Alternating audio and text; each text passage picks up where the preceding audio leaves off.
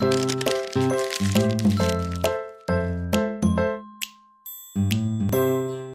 guys, this is Thunder E from Booredatwork, and today we're taking a look at a micro ATX motherboard from Gigabyte. This is the G1 Sniper M5, the G1 Killer. This is a gaming motherboard, micro ATX, and we're actually going to put this in our HDPC build. This board will be featured in our holiday gift guide, and we want to show you why that is the case. So a couple of things that came in with the board. This is the board itself. It's got this military side styled inner case, camel case. You do have the multilingual guide, of course your user manual. It says G1 Killer here on the back plate, so you can actually see that there, which is pretty cool. Of course, you do have your ATA cables that comes with here, your SLI adapter if you're going to throw an SLI configuration, because it does support it, and it's got an extra OP amp, so you can actually change or increase the amp on the board. It's got that amp upgrade. Now this board supports Intel Haswell processors, so basically socket 1150. All right, let's take a closer look at the board. Let's put all this stuff away. We don't need that right now, and let's move this a little higher for you guys so you can take a better look at what I'm seeing here. So I'm gonna take this out because I'm gonna be starting my build soon. I just wanted to show you things on the board here. So first off, let's take a look at some of the side paneling here. You've got 4 USB 3.0 ports. You've got more ports on the board. You've got HDMI out, I believe. I think, if I'm not mistaken, there's actually 2 HDMIs. You've got 2 HDMIs, yeah, that's very correct. 2 HDMI display port. You've got DVI, USB 2.0. You've got 2 here.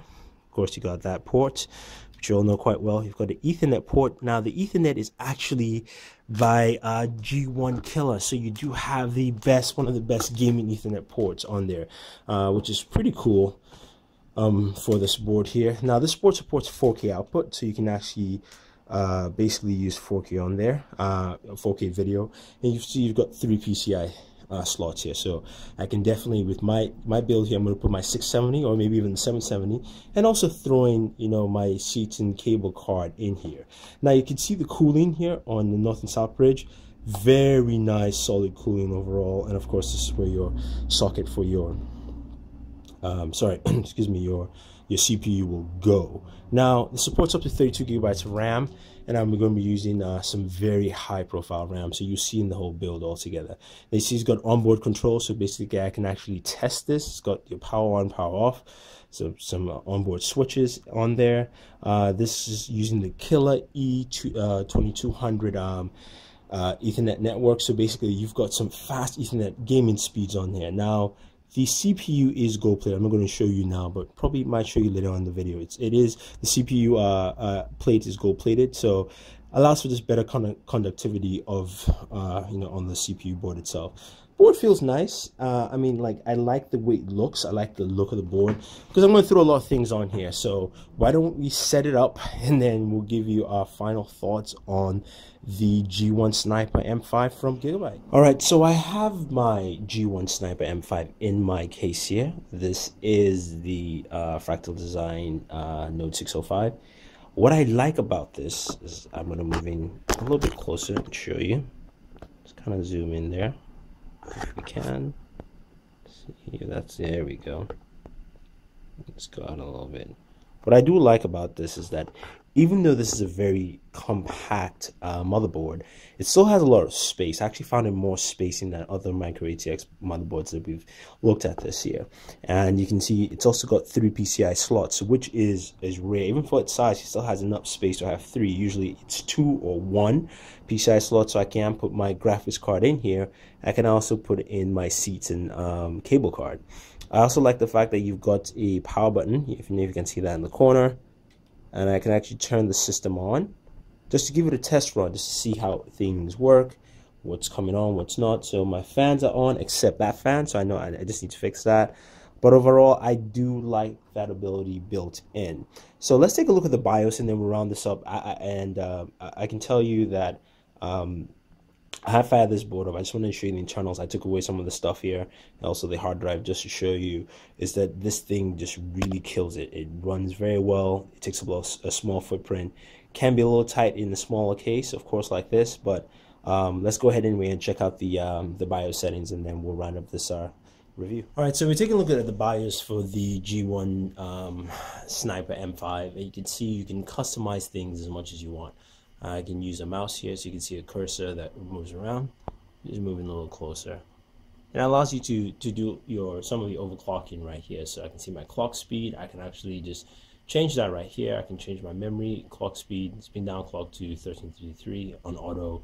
That's what it does, even though I have a faster memory here, and I can increase, multiply that up whichever way I choose. So I'm just going to leave that auto for now, since I'm not doing the overclocking. We can go to performance, look at our general performance, look at the overall, look at the system, BIOS features, peripherals, things like that, power management. We come back up. So you do have a lot of customizable settings here.